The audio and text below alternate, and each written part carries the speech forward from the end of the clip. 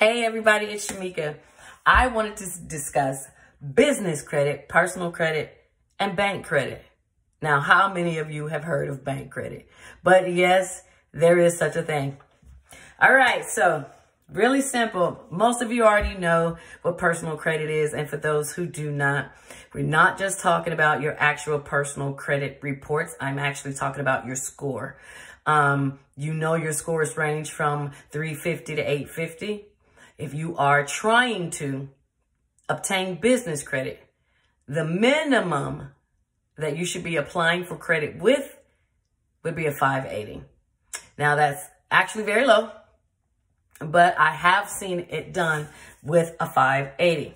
The higher your score, the better the chances you have of getting approved for the accounts that you want, okay? So there are going to be some things that are going to make you ineligible, okay? Now, on your personal credit, if you have a great score, but you have a ton of inquiries, you're going to get denied. Why? It looks risky, okay? So you have to, as a business owner, you have to look at yourself the same way banks look at you. And banks look at you as high risk, low risk. Which risk are you? In order to be a low risk to the bank, okay, and this is more than just your personal score, you're going to need low utilization. You're going to need a good, healthy credit profile, meaning you cannot have an 850 score, have no trade lines reporting, and think that the bank is just going to automatically extend you credit. They have to be able to see what your ability is when it comes to repaying your debts, okay? So you have to make sure you have that healthy credit profile. You got to make sure you got a great score. You need to make sure you have not a lot of inquiries. And when I say not a lot, I mean anywhere between 3 and 5. And that's within the last 24 months. Okay. And mind you, inquiries stay on your credit report for 25 months. So you definitely want to make sure that it is looking healthy. All right. Now, for your for your business credit score, the business credit score is going to vary because there are 3 different bureaus. Just like there are on the personal credit, there's Experian, Equifax, TransUnion. On the business side, there's Experian, Equifax, and Dun and Bradstreet. Dun and Bradstreet is the one that I would say is ultimately the most important. They're the oldest credit bureau. They have a lot of weight that goes along with their name. So if you have a great score with them, when you try to go to banks or you try to go to places to get loans, they really take Dun & Bradstreet's information into account when they're making their decision when it comes to giving you money. So business credit score ranges a little differently here. So what I love about it is it allows you the opportunity to make your scoring lower. The limits are lower, the ranges are lower, but you can make your scores, you can reach those goals a lot faster than you could on the personal credit side. Dun & Bradstreet has 0 to 100. So that means that you can, 0 is you're not paying on time, you're late. But you can pay before your bill is due and still get a minimum of a 70, a 75, or even an 80. That is what you want. A 70 means 700. It's equivalent to a 700 FICO score. A 75 is equivalent to 750 FICO score, and the same with 885. Excuse me, same with 80 and 85. They're equivalent to 800 and 850 FICO score. So Dun & Bradstreet does allow you to shine, really shine. Whereas you might not be able to do that on your personal credit side, you can really do it on the business credit side with Dun & Bradstreet though. Now you have your Experian and Equifax, and their ranges are also a lot less. The ranges are a lot less. I think they go to 300 and 500. You can also make those high scores just by doing the same thing. You got to find companies that report to these bureaus. But as long as you find companies that report and you can make your usage, keep your usage still with 30% or less on utilization. They do Equifax and Experian. They do follow the utilization the same as they do on the personal credit side. That's why I love Dun and Bradstreet, is because they really don't take all of that stuff into consideration. They just really look at if you're paying on time or if you're late. Experian and Equifax, they need to look at all this other stuff. And to me, it's just a way of keeping your score low. But hey, it's the game. You got to play it.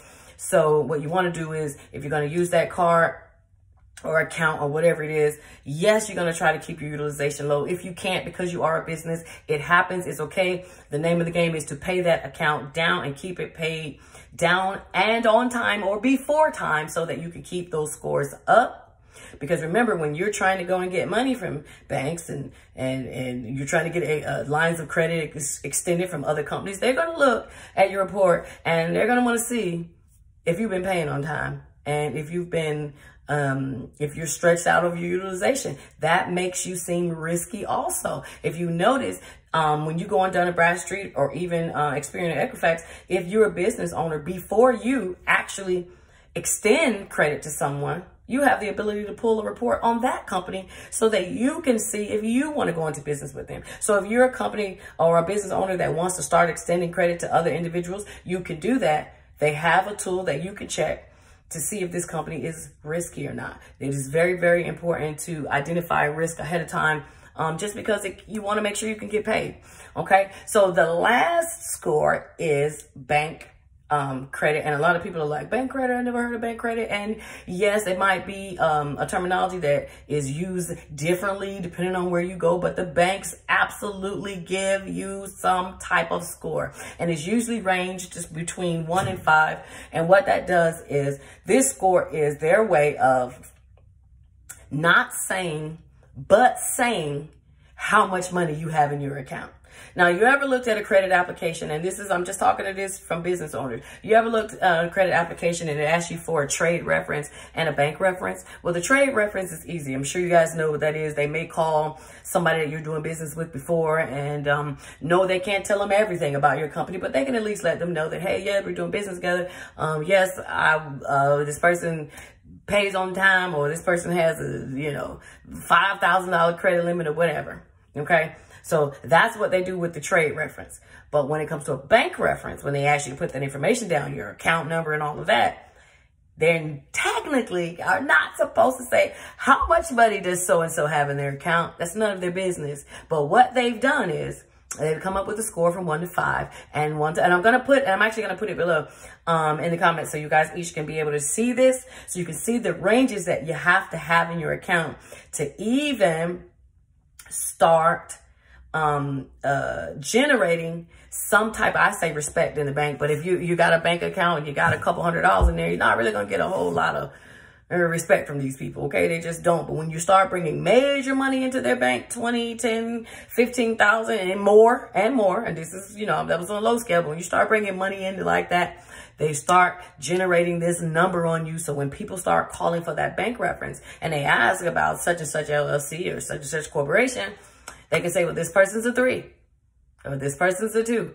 And that gives them a range of about the amount of money that you keep in your account. Now, mind you, this is supposed to be based off of an average 3-month thing. Banks like to work on cycles of like 90 days. So they usually like to take a little average balance, and this is how much you've kept in your account for the last 3 months. And that's how they come up with that score that they provide for you when you're filling out the application. So it is important to have a business bank account. So if you don't have one in your business, you definitely need to get one.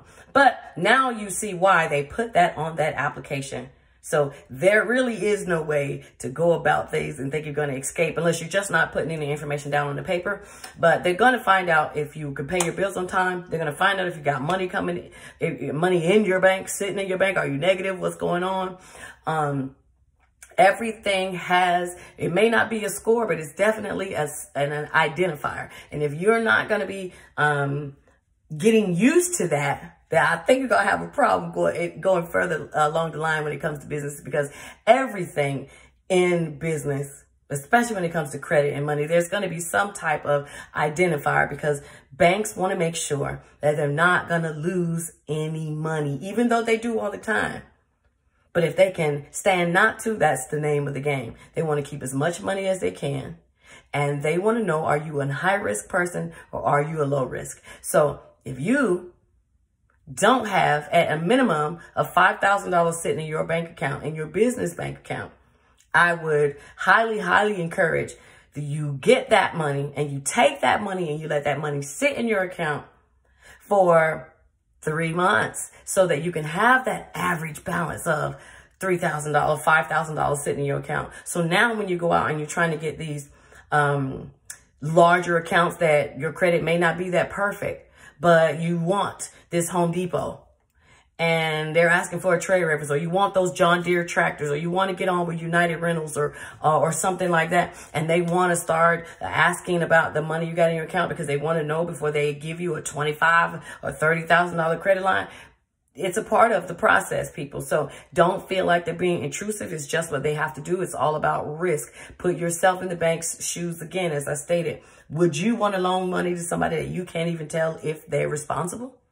I wouldn't. So I just hope that this can help somebody, give you some information. So there are 3 types of scores out there. There's your personal credit score, there's your business credit score, and of course there is that bank credit score as well. They may not call it a bank credit score, but there is a score that identifies how much you have in your bank account. Once again, I'm going to put that range below so that you can see. And as a minimum, as I stated before, you guys, we want to shoot to keep at least a minimum of $5,000 in our business account. And I'm going to make another video so I can show you. If you don't have $5,000, I'm going to show you how to use your Net 30 accounts to get that money out and put it in your bank. All right? Guys, take care. Thank you. Subscribe, please, to Shamika Saves.